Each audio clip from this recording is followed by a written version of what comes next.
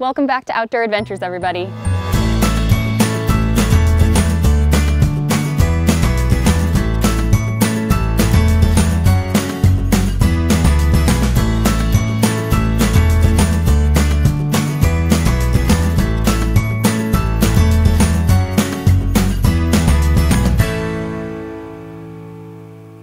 My name is Joanna, and today we're going to be walking around camp taking a look at some of the trees, how you can tell them apart from the different kinds, and how you're going to be able to identify them when you go for a walk with your family. Let's go!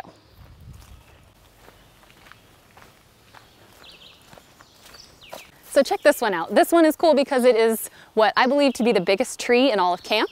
It's a great white pine, also known as just white pine or eastern white pine. It's over 9 feet in circumference, which means that it's over 3 feet in diameter. If your kids are into math, they can do the fun math of measuring the circumference, dividing it by pi, and that's the diameter of the tree. If you find a really big tree and you have your family around with you, if you know what everybody's arm span is, you can try and measure it just by hugging the tree, or you can just bring a measuring tape with you, but that's kind of a fun thing to do, is figure out how big actually are these trees. To figure out how old a tree is, it's really hard to tell unless you just chop it down and count the rings, because how much growth it has during a year is dependent on the weather, on the rain, on the conditions. These trees are known to live up to 800 years. Just based on the height of the tree, being 150 feet tall, that's probably right in the middle of its height range, so maybe right in the middle of its age range as well.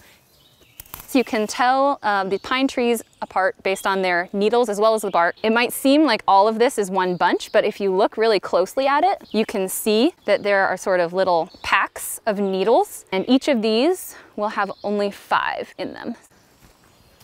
One of the many things you guys might already know about your trees is that you can count how old they are by the rings.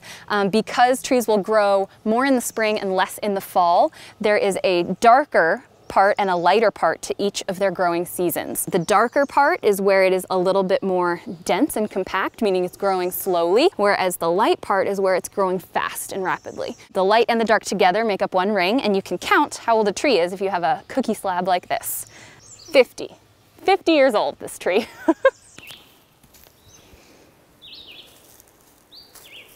So this one here is a red pine, and you can tell not only because there's sort of a reddish color underneath the flaky bark, but because of its needles. This one always has little needle clumps in only pairs, whereas the great pine has those packets of 5 needles.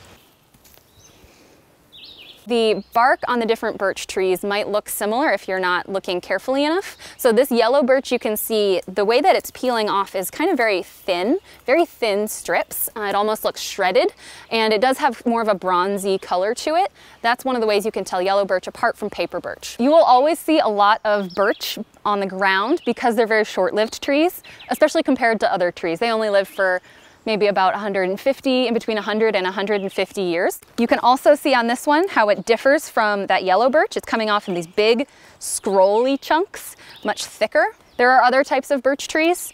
There's river birch and sweet birch. However, these are the 2 most common in our area and the 2 most easy to identify.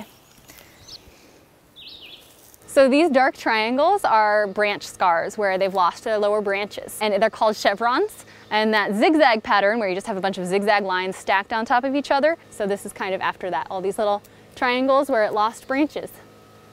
One thing that might be fun if you're going out on a hike and you're talking about trees with your kids is to do sort of like a scavenger hunt. I kind of gather a few different things, let everybody look at them for a minute. They have to memorize them, then try and go find the same ones. And so what you're looking for on these leaves is how the sinuses are shaped. The sinus is that area in between the different lobes. The sinuses on this sugar maple leaf are U's, and that differentiates them from other types of maples. A lot of them will have like a very sharp V in that sinus, and so that's one of the ways you can tell them apart. One of the other things that I would be looking at if I was playing that game, trying to figure out the differences between leaves, make sure I collect the right ones, is whether or not the margins are smooth or jagged. This hazelnut leaf shows some really clear, jagged, edged margins.